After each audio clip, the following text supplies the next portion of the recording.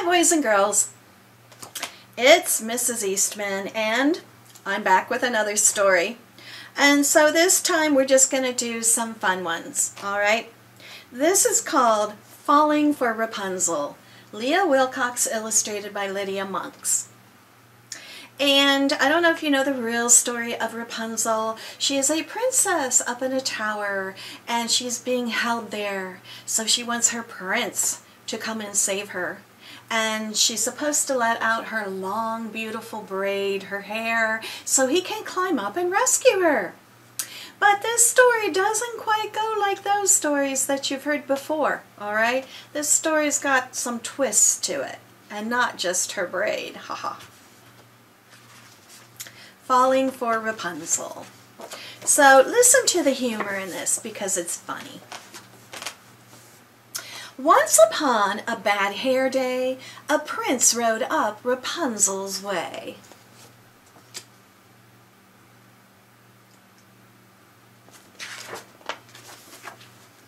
From up above he heard her whine, upset her hair had lost its shine. He thought her crying was a plea, and sallied forth to set her free.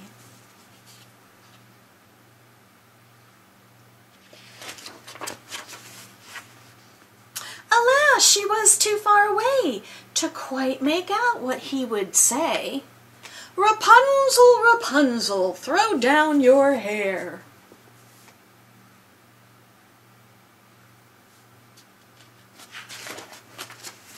She thought he said your underwear.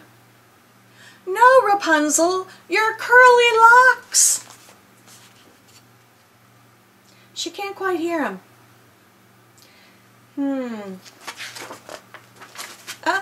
Rapunzel threw down dirty socks.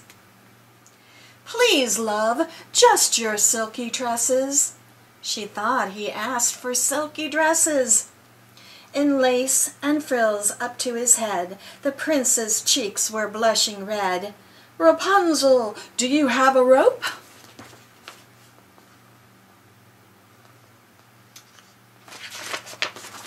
Rapunzel dropped a cantaloupe. It burst in pieces on his head. Oh, bad catch, Rapunzel said.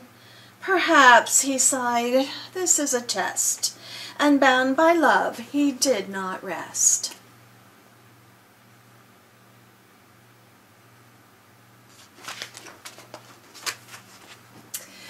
Okay, Rapunzel, how about twine?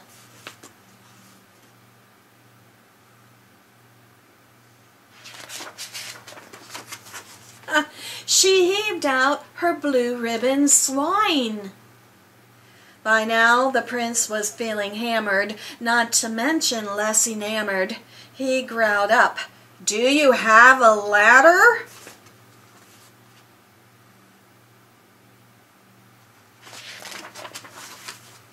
Rapunzel tossed out pancake batter.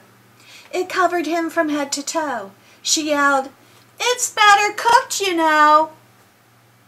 At this the poor prince had a cry, then cupped his hands for one last try. Rapunzel, Rapunzel, let down your braid.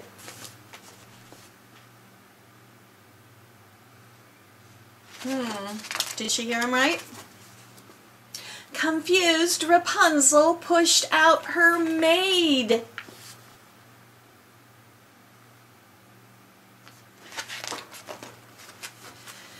The maid fell squarely on the prince, quite pleased with this coincidence. She nimbly jumped off his lap, and soon revived the flattened chap.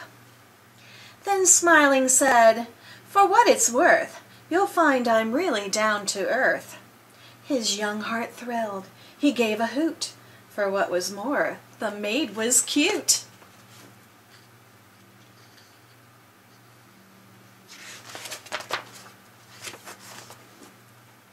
She set the prince upon his steed, then leapt behind with graceful speed, and leaning close so he could hear, she whispered something in his ear. "I fell for you when we first met." He nodded. How could I forget?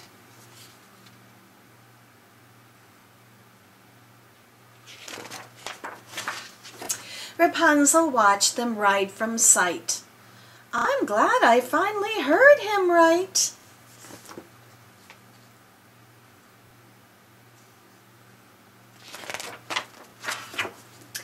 I hope if they come back for more, they'll think to knock upon my door.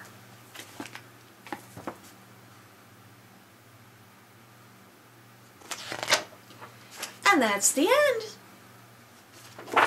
So that story didn't end like the Rapunzel we know. And the communication was a little bit mixed up along the way. I think the maid's pretty happy. She ended up with the prince. I hope you enjoyed that story. Thank you for listening.